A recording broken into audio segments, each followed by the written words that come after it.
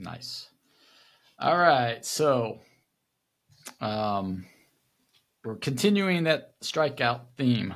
The Reds, this is trivia. So it's a two-parter. If you can tell me the exact number and then the date and the team it last happened, I'll give you extra bonus points.